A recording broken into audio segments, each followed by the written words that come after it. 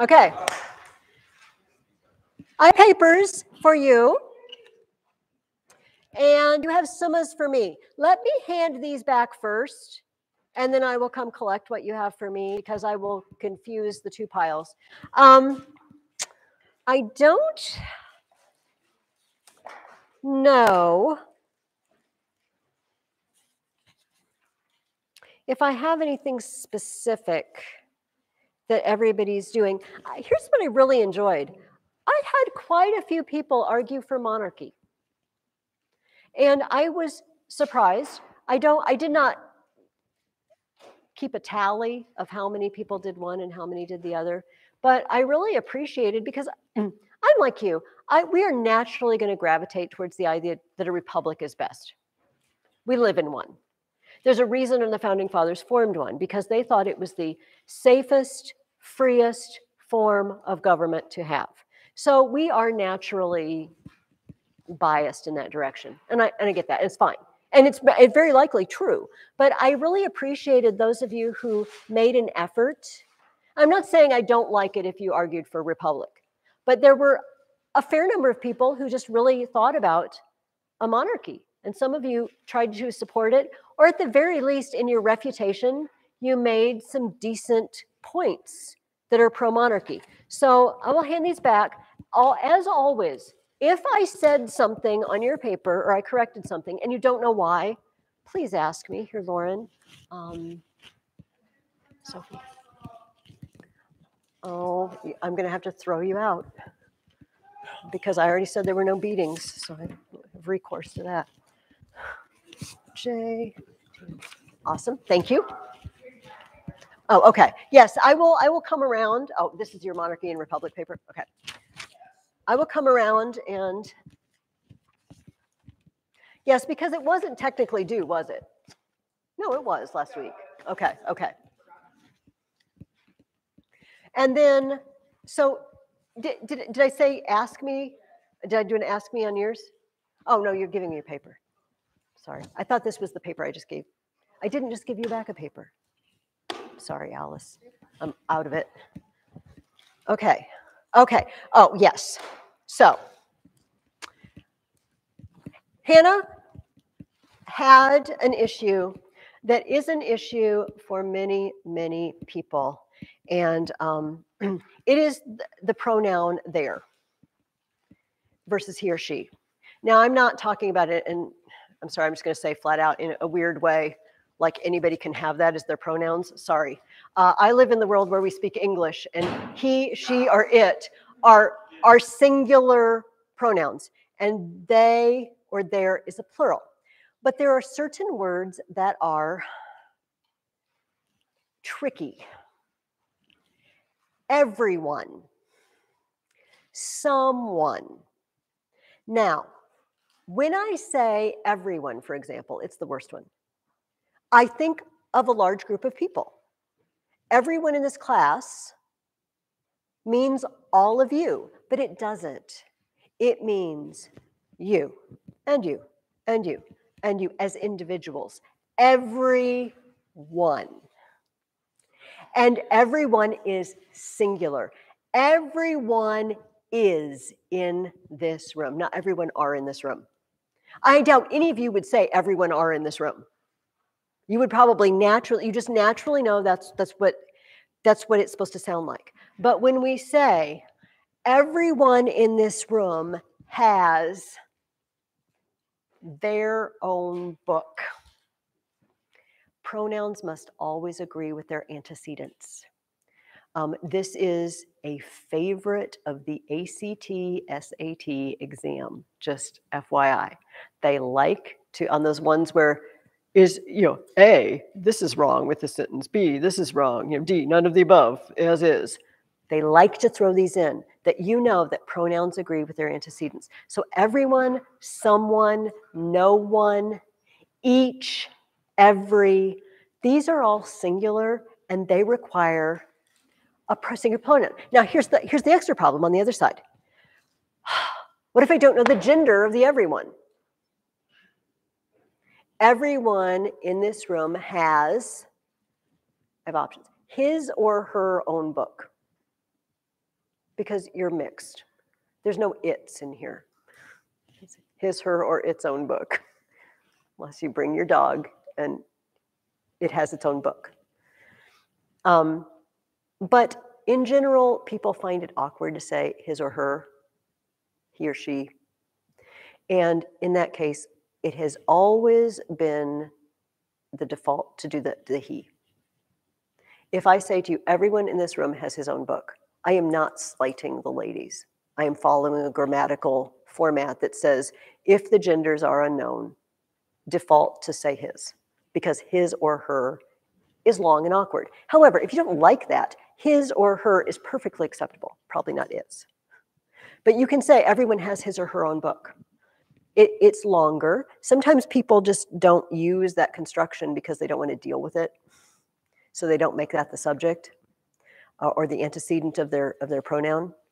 But when you do it, I'm going to mark it because I've had it beaten into my head for years that singular subject has to have a singular pronoun. Yes, sir. No, no, Ethan, it cannot. Not changing. No, never. Never. I'm sorry. People do it, but that does not make it right. People speed, but that does not make it right. No, because there is plural. It always refers to a plural noun. Always. And it is I'm sorry, I'm going to get very heated. I'm going to start preaching. It is an abuse of language. No, I'm sorry. It is standard English grammar that there always refers to a plural antecedent. And when it's used otherwise, it is used in a slang form. I'm sorry, this is a hill I will die on. I feel very strongly about it.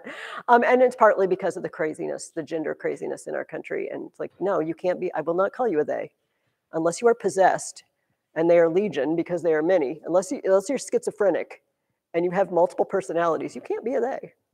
You have to be a he or a she, or an it. I'll call you it. I would rather not, though. But no, it's always, okay, I'm sorry. Anyway, so you can avoid this by just not referring to everyone, someone. But Ethan does have a point in this. You are going to start reading this. You are going to see this in print because it is becoming accepted. But I would be remiss if I didn't tell you it is not currently acceptable.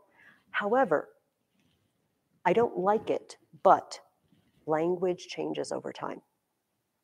Language changes over time.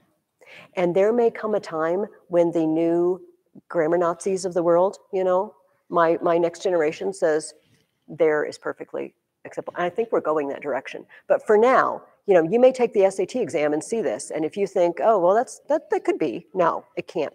There is always going to be plural. But 50 years from now, maybe not. Because none of you have done my medieval class. That would be next year. If you look at Anglo-Saxon or even Old English, like Middle English, like Chaucer, it's very different. English used to have endings, like Latin, for case endings for some of the words. And, we ditched those because, who wants to do that? So it might change, but okay. Yes, sir. Yes, because that's the whole you and the issue. Yes, which I wish we had that. I wish we had a plural you still in play.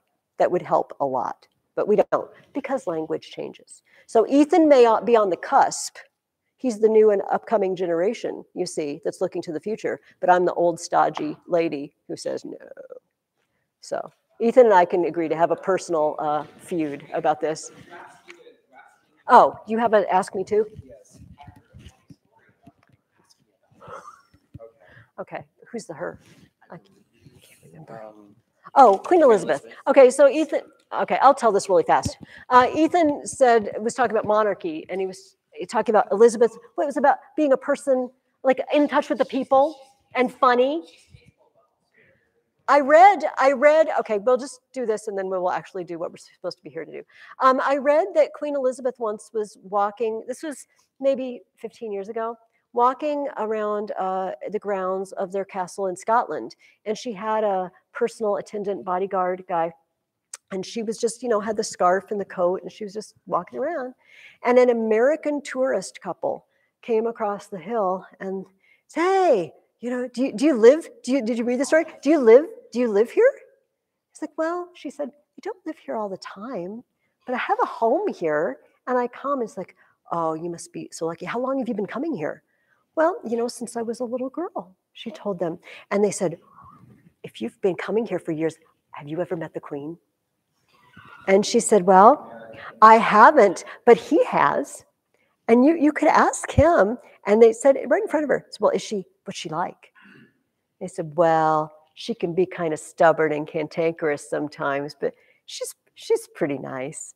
And it's like, "That's amazing." And "Well, this has been fun to meet you. Can we take a selfie? Or would you take a picture?" So she had the guy take a picture of them. They never told this couple that she was the Queen. And she said later, "I just couldn't wait to find out what happened when they got home and showed the picture to friends who figured out that they just had a picture made with the Queen." Anyway, that was a charming story. As we were kind of bashing kings and queens to some extent in our papers. Okay,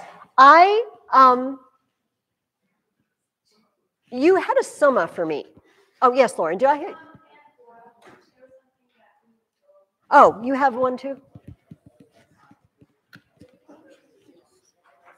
No, I'll collect them in a minute. Okay.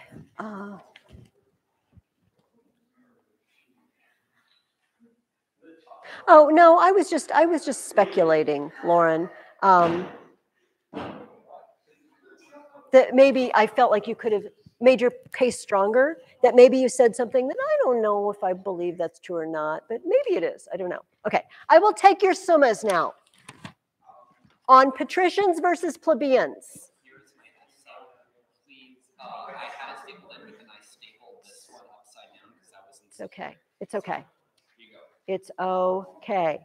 Anybody else? Papers. Papers. There we go. All right, any other papers? Okay. I ran out of time yesterday, so we're doing this first. I was going to assign a summa to you, and I ran out of time yesterday, so you're welcome. I decided to cancel that summa. But we are going to start a new essay. See, that's the right attitude. This one's going to be a little different. It's only going to be 5 paragraphs because it is a look back at Livy and Romans in general. And also we're going to keep reading a Roman historian, another one this next couple of weeks. And I write this down somewhere. Blank space in your reading guide, piece of paper. What is the Roman worldview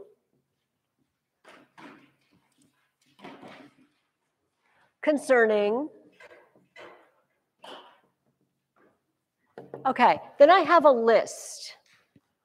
Monarchy, which you just wrote about, but I threw it in anyway.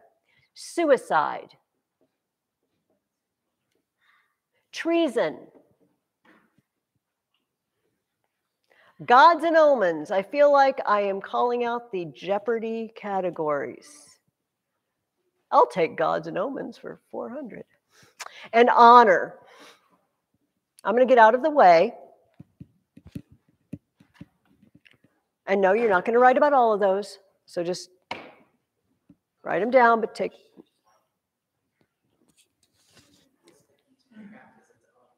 Essay or summa? Essay, 5 paragraphs. I'm going to show you, I'm not done writing here. So I'm going to move this out of the way again. I would like you to choose 3. Now, we have seen episodes of all of these numerous times, all right, as we've been reading. Plus, like I said, you're going to keep reading another Roman historian. I would like you to choose 3, and you're not trying to persuade me of anything. I mean, maybe you're trying to persuade me that the Romans are serious about their gods and omens, you know. But you're not, so we don't need a refutation. This isn't a persuasive essay. This is what we'd call an expository essay. You're just kind of giving me information, okay? And it's going to look like this. You'll have an introduction. Then you'll have 3 paragraphs in which you discuss 3 of the topics that you've chosen. And then you'll have a conclusion. Okay? I am not asking you to write this paper this week. I am only asking you to choose 3 of those and jot down as many examples or, you know, examples of the attitude towards these that you can think of. A lot of them are in your reading guide. You know, I asked you questions about them. A lot of them we've talked about. And I would like you to have at least 1 concrete example from a book for each one to talk about it. And say, did they approve of this? Do they not approve? Do they take it seriously? Do they take it lightly? Yes. Oh, you can certainly write more. You know what? If you just have a lot to say about gods and omens, you know, you could turn that, you could spend a couple of paragraphs on that. But 5 would be the minimum. Thank you. You could do gods and then omens. But I am advising you to just do the outline. Just think of concrete examples. Just spend a week thinking about it. And then next week, we are going to write the paper. Don't write the paper because I'm going to give you something new to add into it. All right? Because if you do, I'm going to have to hand it back to you and say, nice, but take it home now and revise it, which I'd like to really get to the point where I do anyway. Thinking about that next semester. All right? I just want you to think about the things we've talked about. What do they approve? Do they disapprove? How do they feel about it when it happens? And give me an example. Okay? Is that clear? Okay. And that's why I was going to have you do a summa as well, but I talked too much about Camillus yesterday and I ran out of time. Okay. Where is my picture? Hang on. My art of the week has escaped. What? Oh, here it is. Okay. Our art of the week is a chimera, the chimera of Arezzo. A chimera has a lion body, a snake tail, and on the other side, it's got a goat head coming out of the other side. The other side. Hey guys, Bellerophon is the hero in the story that killed the chimera. This is bronze. It's from about the time we're reading about in Livy, again. And apparently, it is inscribed with the Etruscan word that means gift. And so it was an offering to a god in a temple. You know, we do that sort of thing. If the god does something good for us, we make a statue or a golden bowl or something and give it to them. So the chimera, I'm not going to, because of time constraints, I'm not going to pass it around, but it's really amazing. Cast in bronze, look at the ribs. Can you see the ribs? Like you see how you can see, like it looks like the flesh stretched across the ribs? It looks not metal. It's really fabulous. And I think this is my favorite of the Etruscan things we've been looking at, you know, the weird, it is a goat head coming out the other side of his body for no discernible reason, because he can, because that's what he is. He's a chimera. He has many different animals in one. All right, let's dig into Livy, guys. You have climbed Livy Mountain and conquered. Good for you. Oh, I also want to say this while it's in my head. I will try to remember to reiterate it. It belongs at the end of our class, but sometimes if I wait till the end, you know. We are finishing our discussion of this, and the next book we're going to read, mine looks like this, yours may look like this. It is a collection, it is several works. We're going to read 2 of the works in here, but we're only reading 1 for next week. Between Livy and what he's talking about, and Sallust, where he starts, there are about 300 missing years. All right, so like it's around the year 400 when Livy stops telling us. And then we're going to pick up around the year 100. And a lot of important stuff happens in that intervening time. Namely, 3 wars with Carthage, the assassination of tribunes who try to get land reform passed, famously. And because of time constraints with our class, I made a video. It's already on my YouTube. And I sat down in my library and I talked to you for 53 minutes about the Punic Wars, and the outlines to these talks are in the back of your book. They start on page 106. And so I would love for you to watch this video before you start reading the next book. It really puts the next book in context. The next book will not be unintelligible if you don't watch it. But there's so much fabulous stuff that happens in those 300 years, I couldn't resist. So get yourself a snack, get a beverage, plop down in front of your computer, and journey to Carthage with me and watch Hannibal come over the Alps for 53 minutes. Yes.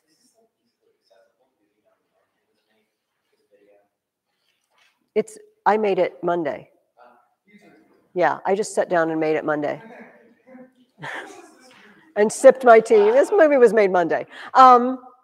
Yeah, no, so it's new. I understand what Ethan means. It's called Punic Wars and Agrarian Reform, or Agrarian Revolt. It's obvious Punic Wars, and also it's on the top row of the videos because it's new. Anyway, I would love for you to watch that for me. I see, because I'm the moderator of my channel, I can see how many views I have, but I can't see who viewed. So you see, you're anonymous to me. If you don't do it, I will not come hunt you down. But I had fun doing it because I read some more Livy, some of his other of the 35 books that we have. 9 of them were about the Punic Wars. And if it gets you to watch it, there is a comment in there about a story. I read a story where there were so many dead bodies, they used bones to build fences. And the crops grew great the next year because of all the decaying bodies fertilizing the soil. Hey, if that grabs you, if you want to hear more stories like that, watch.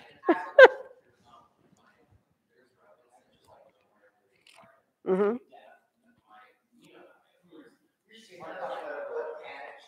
Yes. Perfect. Yes. Okay, let's buckle down, guys. I like that attitude to let's buckle down. That's good. We are going to breeze through book 4 because I really want to spend more time on book 5, okay? We did talk about book 4. I'm just going to remind you of the answers to the first 2 because we did talk about it at the end of last week. Also, my other students, we didn't do that the week before. So the bill that was proposed by Canuleius was that patricians and plebeians ought to be able to marry each other. Because that was one of the laws of the 12 tables, no intermarriage. And we talked a little bit last week about how that dooms the lower class to be perpetually the lower class. You will not be working your way up in this system. We're going to follow that idea all the way through Livy, this idea of, can there be a first person in a family to reach the heights of being quaestor or consul or senate? It's just like the first generation college student, you know, when your parents, nobody else in your family had been to college and you're the first person in your family. Can we ever get that in that system? They also were hoping that they could get a law passed that one of the two consuls would always be a plebeian. That seemed fair. As you, yes. The consuls have been back for a good long time now. They got rid of the decemvirs, and yes. And as soon as just that few years with the decemvirs and the consuls, the republican system is back. The patricians, as we read last week, had what we consider a very offensive argument against intermarriage. Was we will taint that good blood with the scum and riffraff of the world. Now, I got to throw something in here, though. When we say that, it has a different ring to it than it did then because of Hitler. All right? It makes us immediately think of Nazis. And I don't think when they said it, that's what they meant. They really meant that society is orderly and that when we all do our own jobs and keep to our own stations, everything runs more smoothly. And Livy does use those words, taint our blood, but I don't think it meant quite the nasty thing that it sounds like. Yes, Ethan. They were. The fugitives and runaways and riffraff. After 300 years, the riffraff cleans up real good and starts forgetting where they came from, right? They just start forgetting where they came from. So it's a good point. Okay, so they wanted to elect plebeians to some of these offices, consul, some of the other lower offices. But does anybody remember what happened when they opened up the vote and they let them elect whoever they wanted? Who did they elect? If you don't remember, that's okay. Maybe you can guess by where I'm leading. They only elected patricians. They gave them the option. You can elect anyone you want, and they came back and they just elected patricians again. Livy says this: men fighting for their own liberty and prestige are very different creatures from men who are called upon to use their judgment, unclouded by passion when the fight is over. It's one thing to be in the thick of the battle and say, I want my rights. But after the battle's over and you've gotten your rights, then you sit back and say, who do I think is the best person for this job? It's a different matter. He says the result of the election was a signal proof of this, for the three candidates returned by the people's votes were all patricians. This was quaestor, which is a finance officer. This went on and on and on. It took them many, many years of elections to finally get somebody in there who was not a patrician. Just a second, I made a note to myself.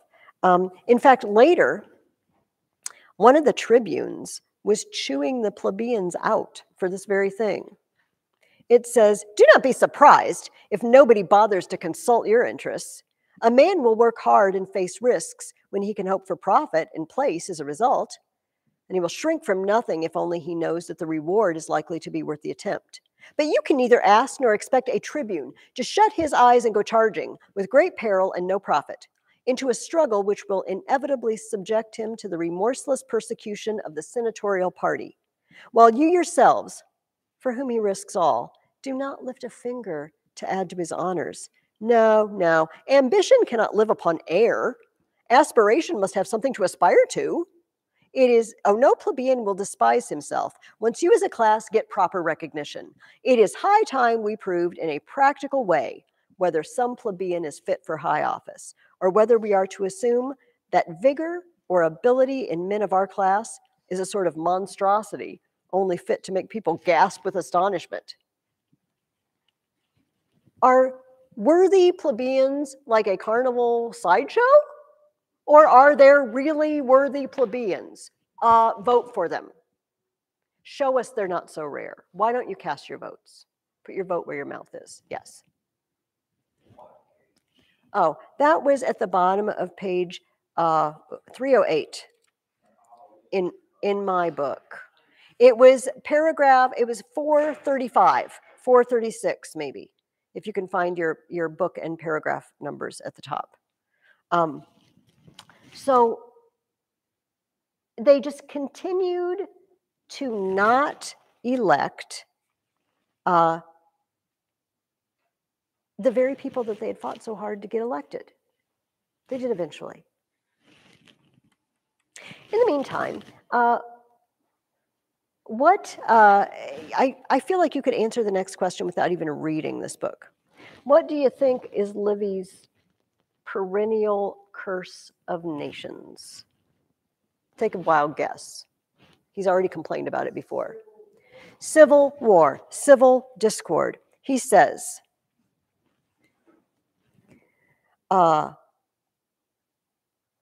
civil war which arose out of political rivalry, the perennial curse of nations and destroyer of more peoples than foreign wars, famine, pestilence, or any other scourge, men fancy that the angry gods have sent to ruin them. I was really struck by that. Think of all the things that can bring a civilization down. Vesuvius erupts and Pompeii and Herculaneum are gone. An invader comes in and takes over your army. An earthquake. Earthquake doesn't really, it's a bad enough earthquake, I guess. Wars, famine, pestilence, Black Death. And Livy's saying, I think civil war has brought down more countries than all those other things. I have not done an exhaustive survey of all civilizations of the world. But I'm curious, especially since we live in a time, and so many people have, when just people have a hard time getting along in our country. We did have a civil war. We're not there yet, but it's something to guard against, isn't it? If it brings down more countries than anything else. Yes.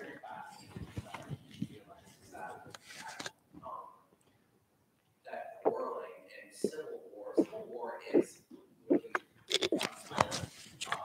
two parts of a nation being divided in one way and then fighting on it. And it's fascinating that in his time he realizes that can tear down many civilizations. The Civil War brought us together more. Mm-hmm. That's only because then we were structured in truth, and we were structured in mourning. Like we were mourning over the millions of people that died in the Civil War, and that's what brought us back together. Livy, also keep in mind, Livy is writing at the end of a horrible time of civil war, which is what we're going to kind of launch into in the next few weeks. We're going to meet one general after another, Marius, Sulla, Pompey, Julius Caesar, who just go at it. Like, I've got an army, you've got an army, let's go fight it out. And you poor people that are in the way, sorry about that. A bunch of you are going to die and we're going to burn all your houses. And you know what? I mean, this is not a spoiler because you guys know enough history, I'm sure, to know this. It did bring down the country. It didn't stop existing, but it wasn't a republic anymore. They did not come through that time and have the same government anymore. They had an empire. They had an emperor, who we could argue is even more than a king. Although they kept we have consuls and we kept all these republican offices, but you're not going to have it unless the emperor says you can. So Livy is not only looking back at this time, but he's looking back over his own childhood and lifetime and thinking, it did. He doesn't say it because I'm not sure it would have been safe to say it. Maybe the emperor wouldn't have liked it for someone to just say flat out, yeah, civil war ruined our country. Look what we are now. How we have a tyrant over us. Don't write that. You will get in trouble. But I think maybe he's hinting at it. Yes, I think he might be hinting at it. And Augustus, this was under Augustus. Augustus wasn't a bad guy as far as emperors go. But it would be, yes, he's condemning the government. He's condemning the leader. Okay, so Cincinnatus, poor Cincinnatus. We talked a lot about him last week. The guy's like 80 now. And he ended up being dictator again. And this was the next question I asked you. What happened in Rome that made them call this 80-year-old man in and say, yeah, do it again? What was going on? Did anybody write down an answer for that one?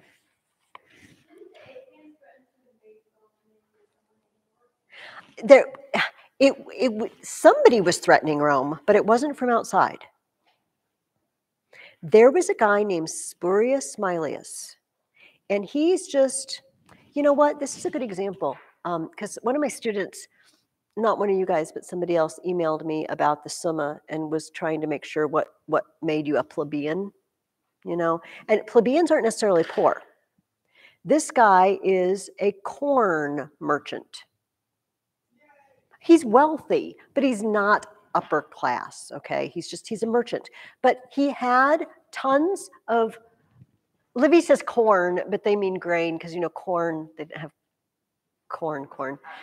The corn was not corn. I don't know, that's why they call it that in old books. And he was just passing it out free. What happens when you give people things for free? Okay, they expect it. How do they feel about you? They like you. This is in all times and places, right? If someone important gives you free stuff, you like them and you support them. Calm down. And they thought apparently he was going to try to make himself king. He was so popular because he gave out free stuff. And Livy does not tell us what concrete evidence they had. But apparently it was enough to make it a serious charge, not just gossip. In fact, they sent one of the lictors to arrest him, and he ran. You know, it always looks bad when you run from the police or the police ever stop you? Don't run. Anyway, the guy didn't stop, didn't put his hands in the air, whatever, and they killed him, which was a legit thing to do. It was a resisting arrest, and it was highly. I mean, I'm not going to get into police shooting people who resist arrest. Not going to go there. But in Rome, it was a legal act, and Cincinnatus stood up, and I just have to read this because I find it so amusing. I feel like I would have liked Cincinnatus. I would like to just have dinner with him. He would have been an interesting companion. He says this, Spurius Maelius, a fellow who might have hoped, and hoped in vain, to be made a tribune, a rich corn dealer of humble birth. This was the man who thought he could buy our liberty with a bag of flour, and that Rome, the mistress of Italy, could be lured into servitude by tossing her a biscuit? Really, you're going to sell out for food? He thinks you would sell out for food. We're Romans. We don't do that. Unfortunately, maybe some of them would have. I don't know. So, since I'm asking you to look at monarchy, or you could possibly choose that, even for, what year is this? 439 BC. So we're over 300 years, 320 years into Roman history. And they still feel so strongly. If it just smells like somebody wants to be king, take that man down, get him. They probably would have exiled him. But he resisted arrest. But still, it is important to them. We do not do kings, yes. Yes, the taller stalks. That's exactly right. That's exactly right. Finally, here, I have notes. I scribble more notes to myself than I can possibly talk about. Let's just do the last two questions and move on to book 5. What event, this is top of page 22, what event finally happened for the first time in Roman history? You can probably, if you didn't write it down, you can probably guess, because I was talking about the fact that it hadn't happened yet. A plebeian got elected. Livy tells us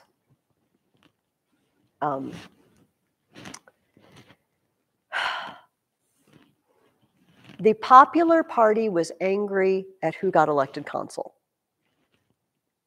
They showed their anger at the subsequent election of quaestors and also had their revenge, for plebeian candidates were returned for the first time in history. There was only one patrician, all plebeians. And here's, I was talking about this just a little bit ago, that we're watching this idea stream through, and it's going to stream into our next book. The important thing was that a beginning had been made. New men, they called them that, novus homo, a new man. He has never had anyone in his family elected to office. He's first generation. New men could at last see their way to the highest office of state and the most splendid military honors. The patricians, on the other hand, were as angry as if they had lost their right to office altogether, instead of merely being forced to share it with their opponents. What, they asked, was the world coming to such a pass? What use would be the rearing of children, only to have them robbed of their proper inheritance? They are going to hold on with a death grip. But another several hundred years is going to pass. And we talked about this language changes, people's attitudes change, and by the time we get to one of the main characters in the war with Jugurtha that you're going to read next time, he's a general named Marius. He's a new man. Nobody in his family had ever held office before. And that man got elected consul, and he got elected consul 6 times in a row every year, illegally. New man. These generals are going to spring up, and we're going to talk about the reasons for that. Anyway, so this is an important, like Livy's pointing out something to us that is lost on us a little bit if we don't know Roman history. Like in his world, new men spring up and grab power, and they may be in charge of the known world for a while. But back here, it's like, oh, it's so shocking. It's so shocking that these plebeians are in office. But things change over time. Okay. So they had fought and fought and fought. I'm sure they've been doing more fighting than you care to read about, possibly. And they were down to head with Veii, the town of Veii. Veii, the place that has too many vowels, it seems like. It shows up in a lot because they are often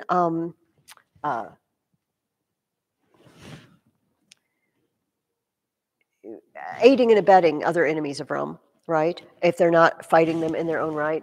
And okay, so wait a minute,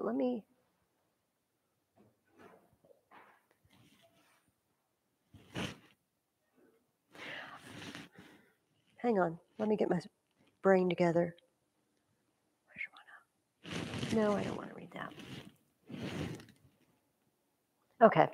How did Rome react when the Senate decided to pay soldiers? And you're like, they weren't paying them before? No, they weren't. We have an army. What? Oh, well, that's a good distinction. Why don't you tell me how each of them reacted? The patricians were happy. Do you remember why? Do you remember why the patricians were particularly happy? This is a very small, why the patricians were happy to do this for the army.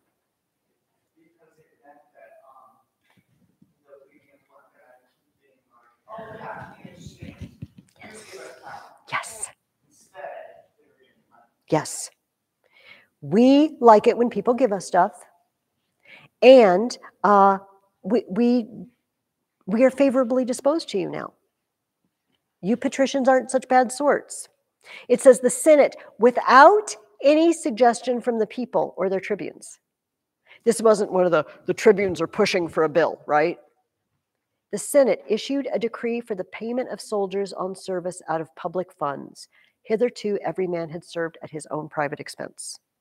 I got to get my own weapons. I got to get my own armor. If I'm of a certain social class, the equites, the knights, that I can afford a horse, then I got to provide my own horse. Got to provide my own food. The joy at this innovation was unprecedented. Men mobbed the Senate House, wringing the hands of members as they came out, called them fathers indeed, in every sense of the word, and declared that thenceforward not a man, while any strength remained, would spare his body or blood in defense of so munificent a country. I will do anything for you. You're so wonderful. Only one group of people didn't like it. Well, they're all Romans.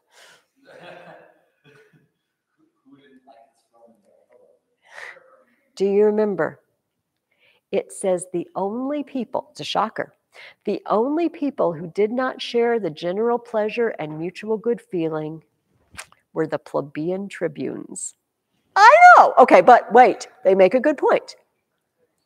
Admirable though it seemed at first sight, experience would soon reveal its deficiencies. Where, for instance, was the money to come from? When the government gives you money, the government got the money from somewhere. Where does the government get its money? Taxes. Whenever the government gives you something, it is really just money they have taken away from all of you. All right? That we presumably give to them because we want to pay our rulers and we want certain things. But often they use it for things we don't really approve of. But whenever the government says, we're going to give you this boon, this financial incentive or whatever, yeah, that was my money. That was the money of everybody who paid taxes last year. We didn't really tell you you could do that with our money. So it's always a downside. The plebeians see this immediately. In fact, a tax was imposed, and the tribunes publicly announced that they would protect anybody who refused to pay it. But they got around this because the patricians, who, were riding high because everybody thought they were great, said, okay, I will be the first here publicly. See me paying gold into the treasury. See me bringing gifts into the treasury. And everybody was like, yeah, they're awesome. I'll do it too. He's doing it. It's sort of the opposite of the tu quoque. Well, he does it too, but it's used in a good way. Well, he did it. I guess I should do it too. If the patricians can pay even more than they have to, so publicly, then I guess I can do it. What are you disgusted at? Your face is making me curious.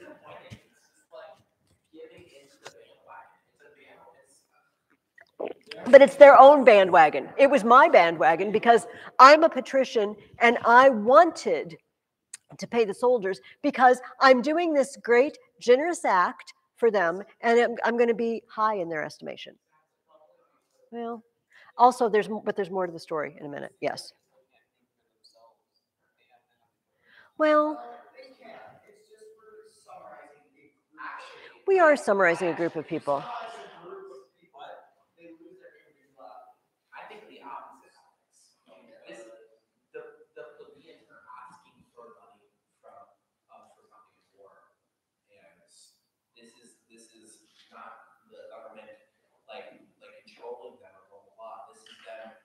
Fighting for what their needs. Like they're gonna come back and they're just oh, your crops are burned down.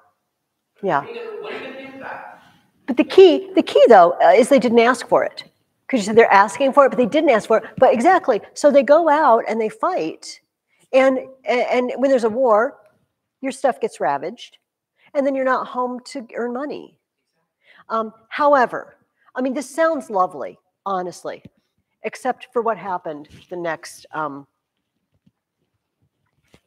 the beginning of book 5. They were at Veii. At this point, I guess, arch enemy, because they're not spread over to Carthage yet. This is the mover and the shaker of the Etruscans that keeps causing trouble. And they have spent the entire summer making siege works around the city, digging trenches. Bless you. They're all going to recognize that Kyle sneezed. Oh, bless him.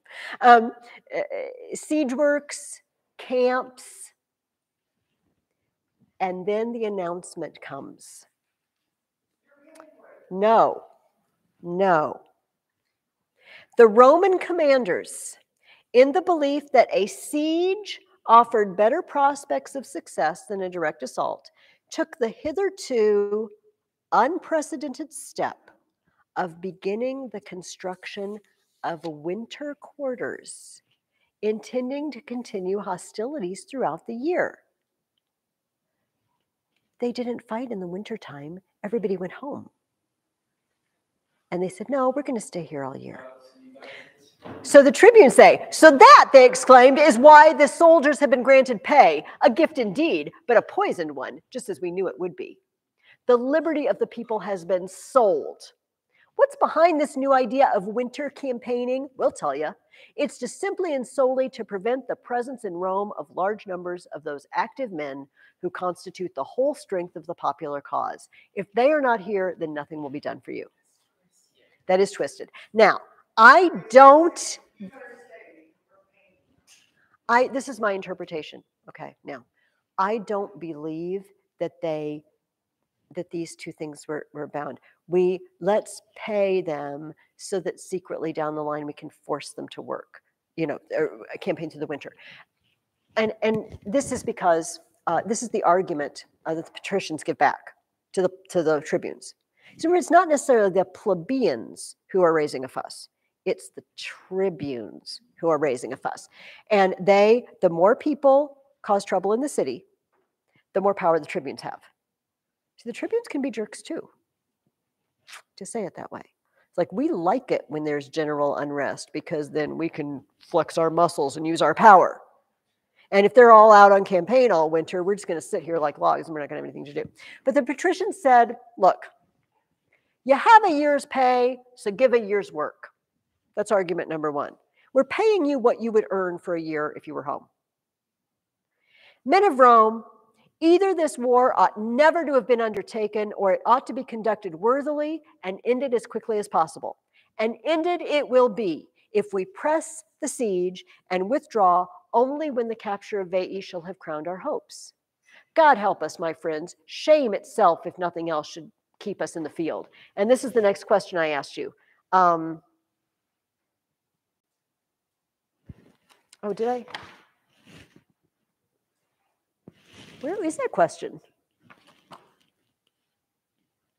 Oh, it was the first question. What comparison does he make with the Trojan War? I'm going to answer it for you because I'm going to keep reading. God help us, my friends. Shame itself, if nothing else, should keep us in the field. There was a time when, for one woman's sake, a city was besieged for 10 years by the united armies of Greece, far from home, with many lands and sundering seas between. How? Remembering that, can we shrink from sticking it out for a single year, barely 20 miles away, nay, almost within sight of home? Is our quarrel with Veii such a slight one? Have we no grievance against them sufficient to keep us at our task? Can you really believe that now, when all this massive work has been brought to a successful conclusion, it ought to be abandoned, only to be begun over again the next year? He said, look, if we pull out for the winter, what's the first thing Veii is going to do? Well, they're going to bring in supplies, food, drink for next year's siege, and they're going to go to all their neighbors and send messages and said, come help us. We got them surrounded. Let's just get her done. It's a pretty good military-wise. It's a good argument. And like I said, I personally don't believe it was a setup. I believe it was just, this is a good military procedure. We've got them on the ropes. Don't let up. And FYI, we are paying you. So you can't sit here and grumble all winter that you're losing money back home. You're not. You're getting paid.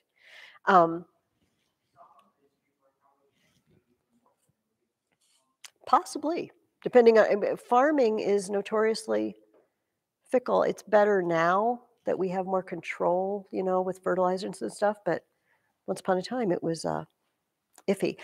They go on to say, the tribunes have poisoned your minds. You have grown accustomed to listen to whatever they say, no matter how treasonable or destructive of the common weal.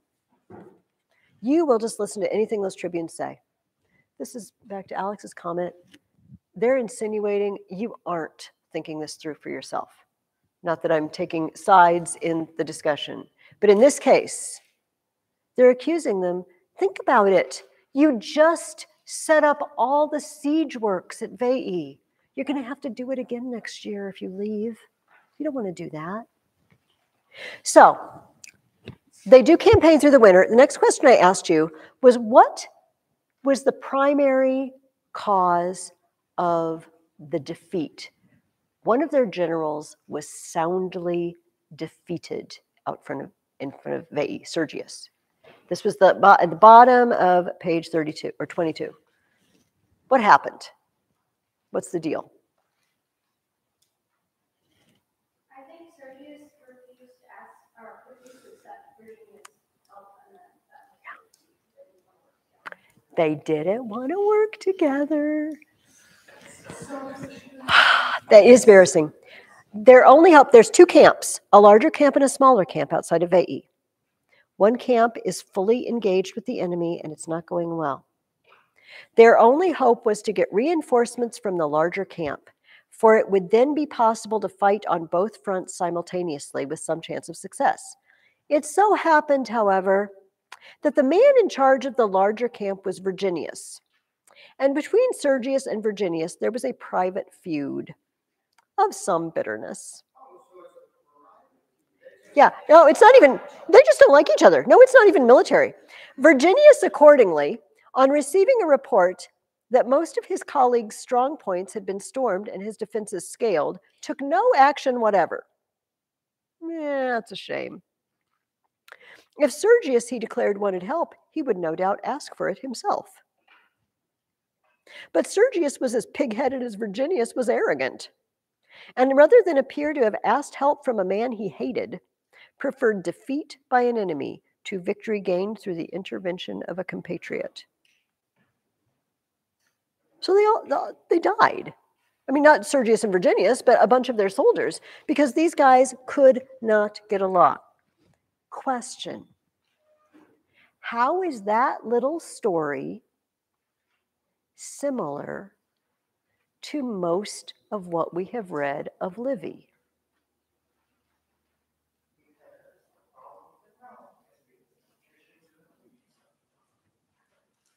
When people in charge cannot get along, everybody suffers. And Sergius and Virginius could not get along. And their men die because of it.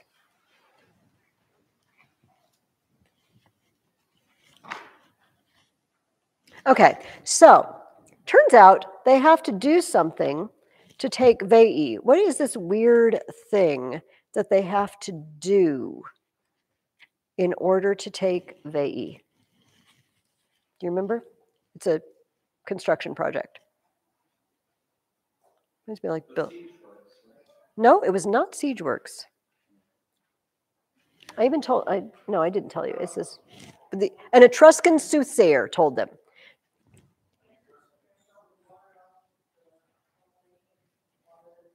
Yes, they had to drain a lake, the Alban Lake. I know, it's very random. It's very random. If you want to take the city, you need to drain a lake. The Alban Lake apparently started flooding, which is weird because it has no rivers running into it. It just started rising, which they found to be a omen, right? And so, they've been besieging Veii. This actually ended up, the whole situation went on for 10 years. It took them 10 years to take Veii. I don't know that they were being paid all that time or winter quartering all that time, but it took 10 years. So just like stories in I don't know, World War I, World War II, where the enemy lines are pretty close. You can hear each other, and you're just stuck there. And I don't know, like, I don't have an argument with Ethan, and Ethan doesn't have an argument with me. We're just stuck on these opposite sides. I'm like, hey, what's your favorite kind of music? You got a cigarette? I would not ask him for a cigarette, but they would have. But that was a common, like trading cigarettes back and forth. And he gets talking with the enemy. And they're doing this, and this Etruscan guy just breaks out into prophecy suddenly. And it says, suddenly burst into prophecy and declared that Rome would never take Veii until the water in the Alban Lake was drained off. I don't know. But they said, well, who is this guy? Like, here, cigarette. Who's this guy? Like, he's our soothsayer. He's our prophet. It's like, ooh, I'm going to listen to him. So, hey, let's talk across the lines again. Hey, let's shoot the breeze. And now I grab you and just carry you off to my side. Now, tell my commanders what you told me. He's like, okay. I didn't want to let it go, but we've known for years that someday, if an enemy drained the Alban Lake, they would be able to take Veii. And then it just so happens that they've sent messengers to Delphi at the oracle, and the oracle comes back and tells them the same thing: drain the lake. So they drain the lake. I don't know. I don't have any commentary on that. They drain the lake. I'm not going to bother to read you the actual oracle, although it is in Livy. Well,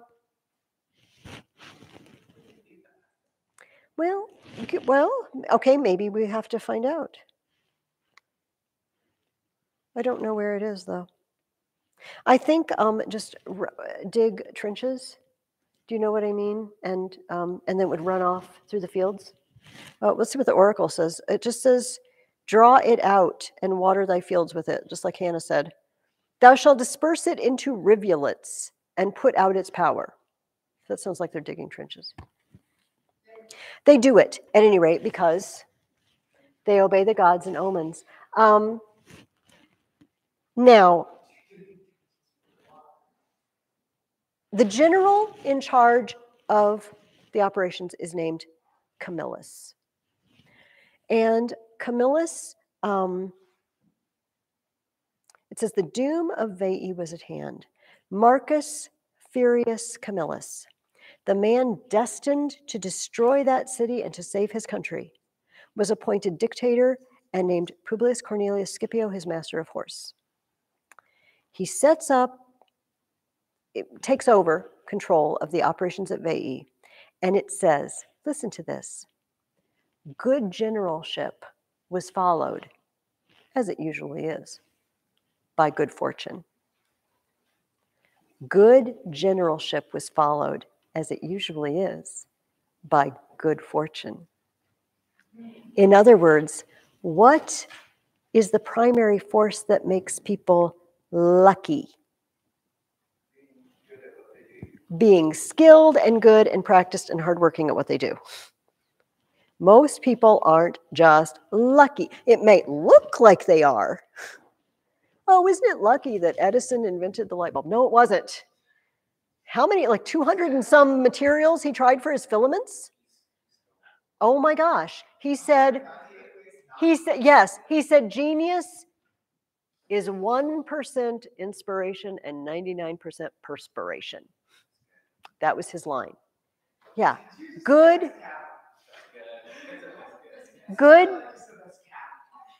generalship or good performance of one's duties is often followed by good luck. Camillus was not lucky. He was really good at what he did.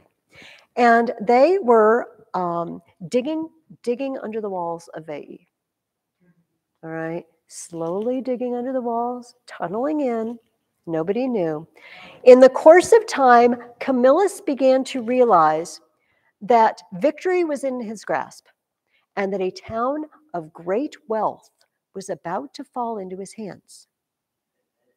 There's a lot of money and loot in the city. So, Senate, what do you want me to do with it? I said, well, some said, you know what, I think we should just let everybody go to Veii from Rome and just take whatever they want. Everybody will be so happy. Just open the gate, just take it. Because they're always complaining they don't get enough money, right? They're always complaining we work them too hard. Just let them take it. Take it. Another group said, let's put it in the treasury. Let's put it in the treasury and save it, for... It is a great idea, but they voted for the first one. They voted for the first one, I think, because they didn't want to tick people off. They're sick of their whining, But before Camillus sent his guys in through the tunnel and Veii fell, he prayed, and he said this: Pythian Apollo, led by you, okay, guys, led by you and inspired by your holy breath, I go forward to the destruction of Veii, and I vow to you a 10th part of the spoils. Queen Juno, to you too I pray, that you may leave this town where you now dwell and follow our victorious arms into our city of Rome, your future home, which will receive you in a temple worthy of your greatness. From every direction and with overwhelming numbers, Roman troops moved forward to the assault to distract attention from the more imminent danger from the tunnel. No one in the town was yet aware that foreign oracles, even their own soothsayers, had already foretold their doom.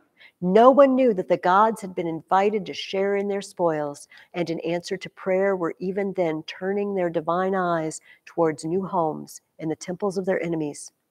Ignorant as yet that their last day had come, without the least suspicion of the dreadful truth that their defenses were already undermined and that any moment enemy troops would be in the citadel, the doomed citizens seized their swords and ran to defend the walls, puzzled at what might be the significance of this sudden, wild, and apparently reckless assault, when for weeks past, not a single Roman soldier had moved from his spot.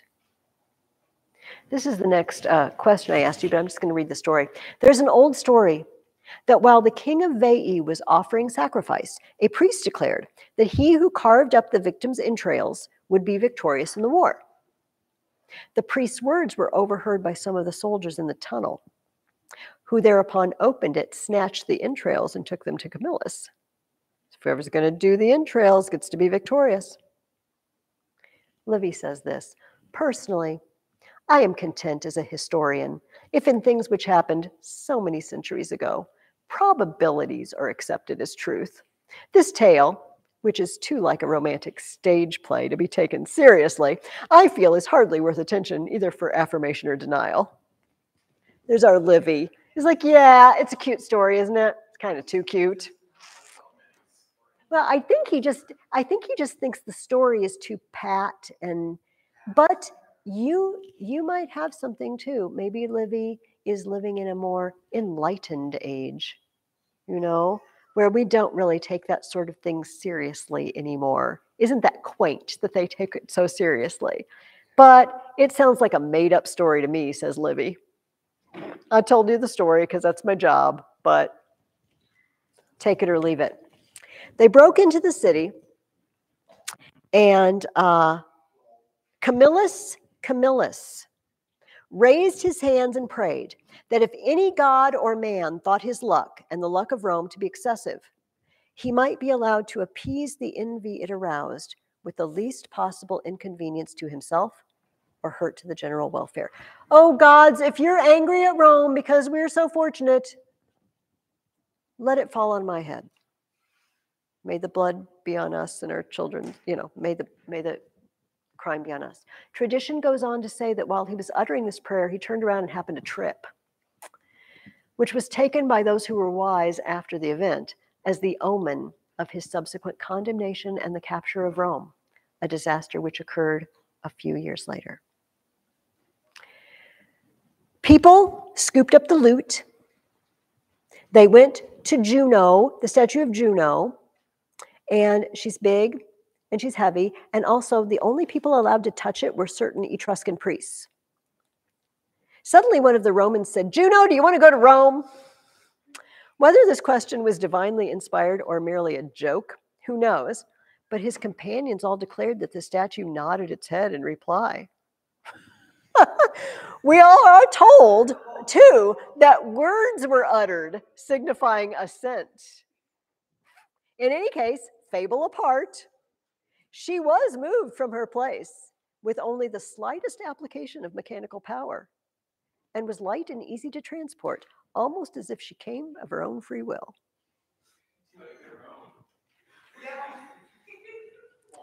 It's very creepy. Okay, yes, Alex. Did you want to say something? Oh, good. Don't trip while you're praying, apparently. Do you have a comment? Did you have your hand up earlier? Okay, so here's the problem. One of several problems. I just let all of you go into Veii and take whatever you wanted. But I also vowed a 10th part of the spoils to Apollo. Do you see the problem? I have to take some back. So Camilla says, okay, so actually when we were going to do the last push and we took Veii, I made this vow. And so I need everybody to just kind of sort through the stuff you took and just honor system, just pick out a 10th of what you got, roughly guesstimate it a 10th. Okay, now I'm already kind of mad at Camillus. Because as we have learned, and those of you who have been with me multiple years, people are very fickle. The general who is your hero one moment is the jerk you're getting rid of the next moment. But then, so they bring it in and he says, I've been thinking about it, guys. And technically, if you think about it, the land and buildings should be included in that amount. So can you bring back a little more to cover the cost of the land and the buildings? Because those are also spoils of battle. Now I'm really getting ticked off with Camillus. You see? All right. And a group of people says, love the fact that you're paying me for soldiering and all that, but we've hit on hard times. And there is just land at Veii for the taking. Those people have all been killed or enslaved, deported, whatever. And why don't some of us just go live there? Why don't you just divide up the land? In fact, here's a thought. Maybe half of us should just go live in Veii. Camillus said, not okay. Camillus was violently against it. It says, what? I don't think he was consul. He was just their general. I will have to look back. Marcus.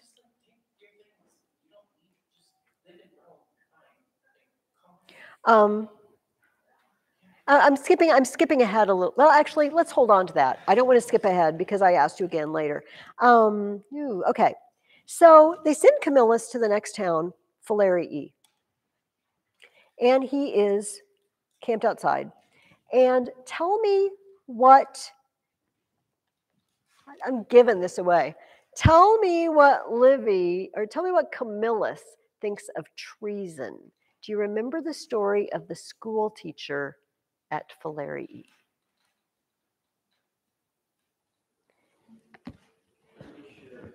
It's the question in the middle of page 23. So there was a school teacher, and his kids just spent all day with him. They just wandered around. He had his own little private school, and they would wander around outside. I don't know, nature walks or whatever. I don't know. Even though they were being besieged, because it's just a bunch of kids and some old teacher. We're not afraid of teachers. We're not afraid of kids. Let them do their thing. They can write in their nature notebooks or whatever they're doing, and we'll just leave them alone. So this teacher, he just goes out every day and he wanders, and he keeps wandering closer and closer to the Romans every day before he turns around. So finally, one day he gets really close and he just marches the kids straight to Camillus. And he says, boom, I just brought you the children of the leading citizens of Phalerii. They'll do anything to get their kids back. You can cut a deal. They're your bargaining chip. They're your ace. Well, Camillus thought so, because this is what he said. Neither my people, Camillus replied, nor I, who command their army, happen to share your tastes. You are a scoundrel, and your offer is worthy of you. As political entities, there is no bond of union between Rome and Phalerii, but we are bound together nonetheless, and always shall be by the common bounds of humanity. War has its laws, as peace has, and we have learned to wage war with decency no less than with courage. We have not drawn the sword against children, who even in the sack of cities are spared, but against men armed like ourselves, who without injury or provocation attacked us at Veii. Oh, yeah, when they killed the kids in the baggage, Fluellen. Yes, the rules of war, Fluellen. Camillus had the, I love this, Camillus had the traitor stripped and his hands tied behind his back. Then telling the boys to escort him home, gave each of them a stick with which to beat him back into town. Take your teacher back and whack him all along the way. A crowd gathered to see the sight, and later, when the magistrates had called a meeting of the council to discuss this odd turn of events, the feelings of the whole population were completely changed. Where once fierce hatred and savage rage had made even the destruction of Veii seem a better fate than the tame capitulation of Capena, there was now a unanimous demand for peace. Oh my gosh, that Camillus is really an upstanding guy. I don't think we want to fight with him anymore. They say, you preferred honor to an easy victory. We respond to that noble choice by an unforced submission.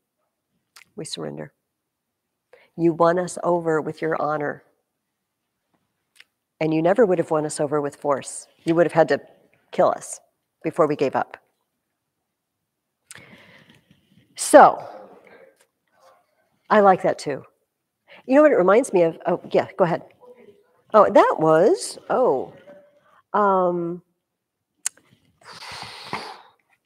boy, I can't keep my mind, anything in my mind for a minute. Okay, it's 525 is the page number and paragraph that I have in my book. So in that, so Veii, Phalerii, there's peace, but there is not going to be peace for very long, because a man named Caedicius brought a message. What was the message? A plebeian named Caedicius told the tribunes that in the new road, where the shrine now stands above the temple of Vesta, he had heard, in the silence of the night, a voice.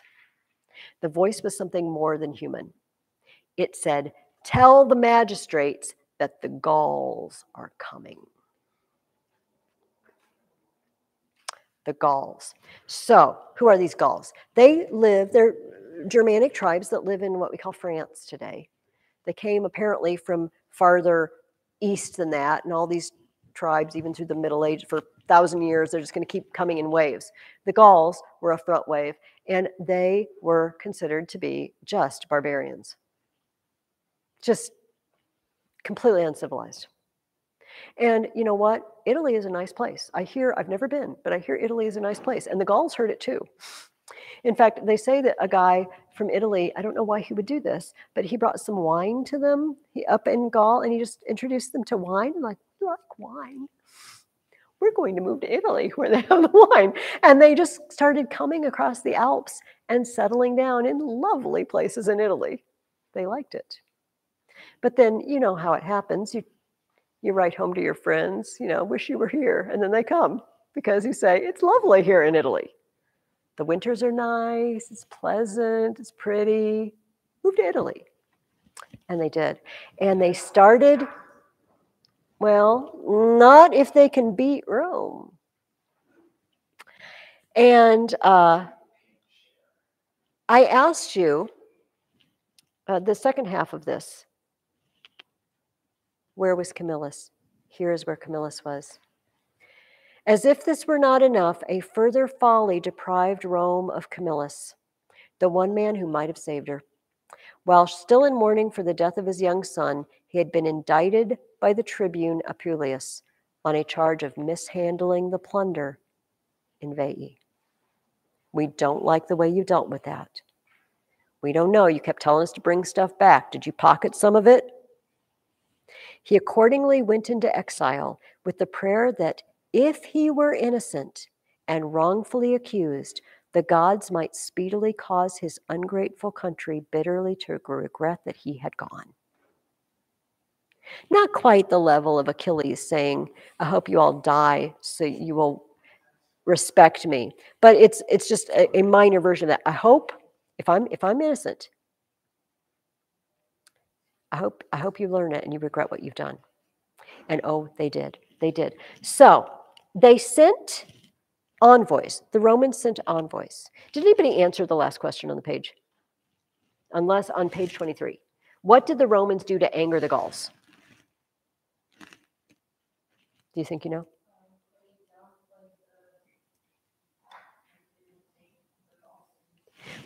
That's certainly true. They didn't take the Gauls seriously. What time we got? For one.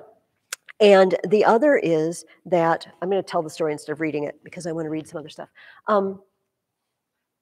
When messengers go to another country, usually there's an understanding that they're safe, right? Heralds and messengers, we don't kill them. We let them come and go in peace. And so Rome sent messengers and they said, hey, Gauls, what you doing? What's your problem? They said, well, we like Italy and we just want this town here. They got land. We just want some of their land. And the Romans said, well, what makes you think you can just run around taking people's land? It's already theirs. It's like, well, we got swords. I don't know what to tell you. We got swords. And they were very insolent, the Gauls. And it just pushed the Roman envoys over the edge. And they just pulled out weapons and attacked them. Again, you don't send envoys to be an offensive force. You send them to have a chat. Yeah. Yes, and negotiations quickly broke down, shall we say, when it says they broke the law of nations and took up arms. And everybody ran. They sent an army out to fight them.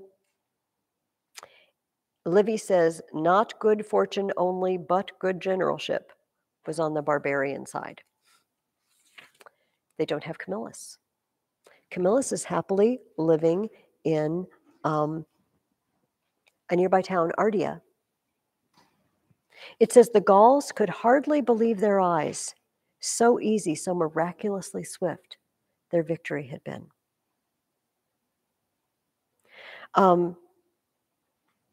So the people back at Rome here, they're in danger, and they start packing up to leave. They pack up the gods. They pack up all their sacred, like temple furnishings, and bury them, or take them out of the city. And they've got a hill. They've got Capitoline Hill. They've got a fortress up there. I said, okay.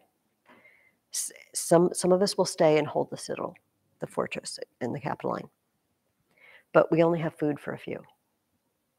And really no one who's not useful with a sword, we can't really keep you up there. And some of the old men, these old patricians that the plebeians hate on, said, you're right. We wouldn't go up there and eat your food. We can't really fight with you. So, and we're too old to run away. Rome is our home. We're staying. We lived well, we'll die well. Say it. So, when the Gauls reach the gates, the first thing that they see is a line of old men just sitting there looking. Just sitting there. Here, go ahead. Let him go. We only have like 5 or 10 minutes, so let him go. Okay, so all the Gauls were just stopped like, what is this? And then one of the more rash Gauls goes forward and tugs on a man's beard, and then that old man whacks him on the end of the stick as he was rude. And all the men died. And he was rude. Yeah, all the old men died, unfortunately. Yeah. Should I talk about the siege of the capital? Not yet. Thank you for that. Yes. Let's stop there because I want to read. For the Romans beleaguered in the citadel, I'm up above and I can look down.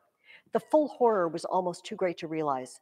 They could hardly believe their eyes or ears as they looked down on the barbaric foe roaming in hordes through the familiar streets, while every moment, everywhere and anywhere, some new terror was enacted. Fear gripped them in 1,000 shapes. Now here, now there, the yells of triumph, women's screams, or the crying of children, the roar of flames, or the long rumbling crash of falling masonry forced them to turn unwilling eyes upon some fresh calamity, as if fate had made them spectators of the nightmare stage scene of their country's ruin, helpless to save anything they possessed but their own useless bodies. Never before had beleaguered men been in a plight so pitiful. Not shut within the city, but excluded from it, they saw all which they loved in the power of their enemies. The Gauls, for several days, directed their fury only against bricks and mortar. Rome was a heap of smoldering ruins. But something remained, the armed men in the citadel. Okay, so let's leave. Meanwhile, in other places, in other news, Camillus is in Ardea.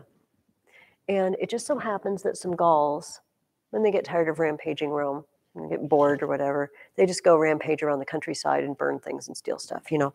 And they happen to do it close to Ardea. And Camillus sees it, and he goes into the Senate house at Ardea. And he says, look, I know I'm not one of you.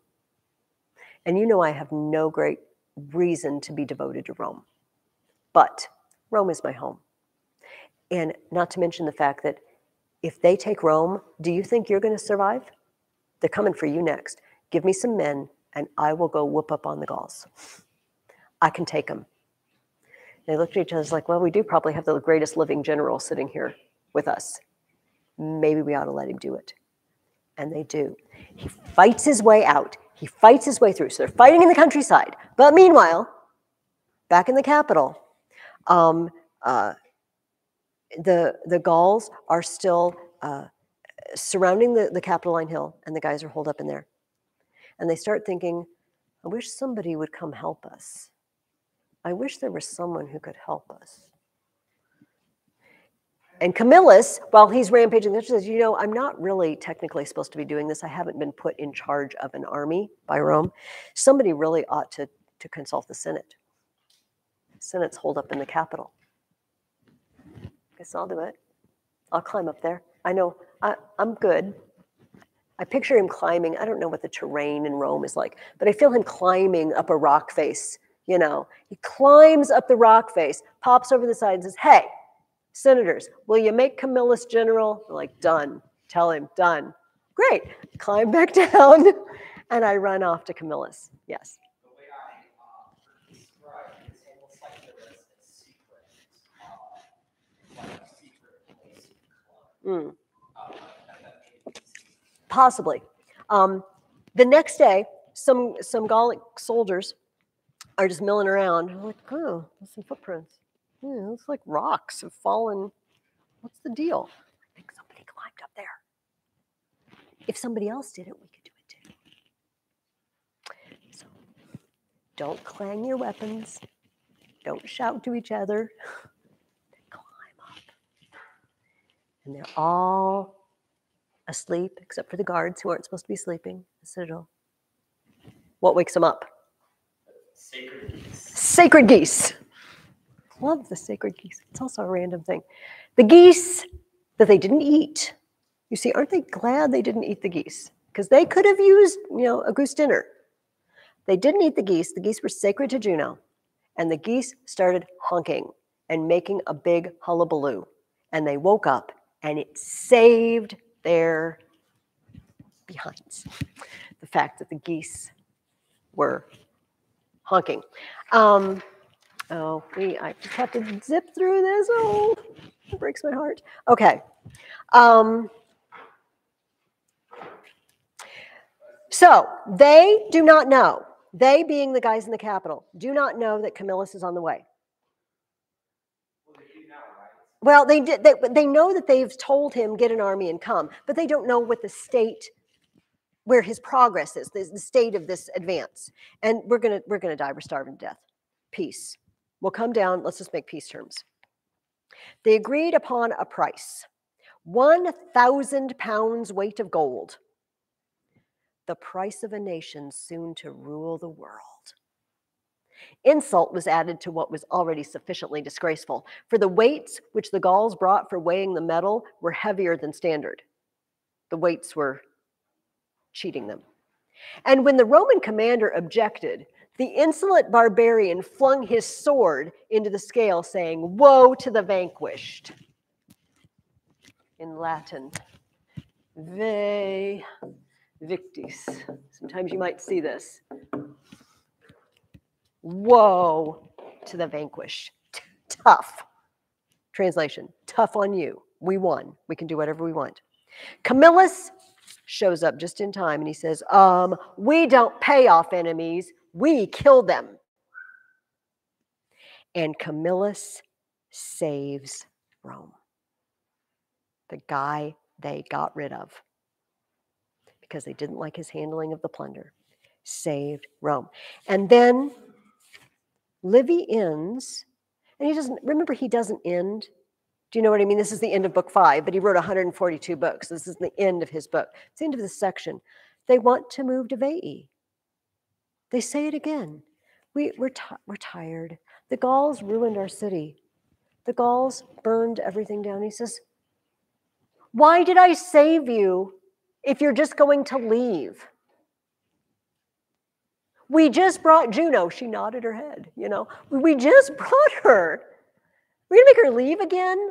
This is the place where the gods have brought you. This is the home of Romulus. This is the home, well, not really, because it was not until, but yes, this is the bloodline of Aeneas, lives here. Why would you leave? And Camillus convinces them to stay. And Rome is saved for another round. This happened, I should have looked up the date. I'm pretty sure it's 386 BC that the Gauls took Rome. It will not be taken again until 410 AD.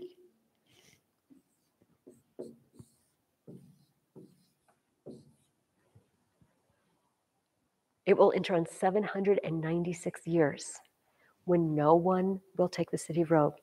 I bet you can't guess who does it in 410. The Gauls. The Gauls. Do it again. And when we'll talk about this next spring. And when it happens, St. Jerome, living in Bethlehem, writing the Bible into Latin, translating it into Latin, said, I think the world is coming to an end.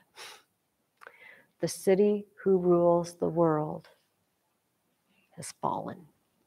And I can't believe it.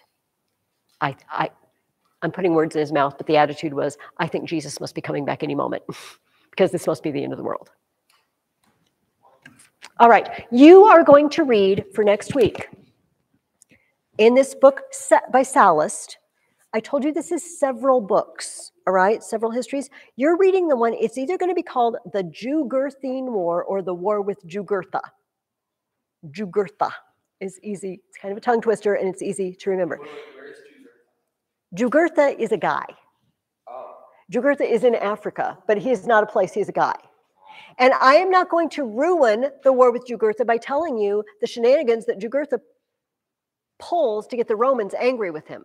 But this is the story of a Roman expedition to Africa under some of it under the leadership of Marius, a new man who's going to cause quite a stir. We will talk about him next week. I think you will find Sal's style to be a little different. It's another history book, but it's a refreshing because it's written in a different sort of style. I think it's a little more, this translation's a little more easygoing, easy to follow. I think it's about 80 pages long. So we're just reading the whole War with Jugurtha in 1 week. All right. Thank you. I went a little over. Go get your lunch.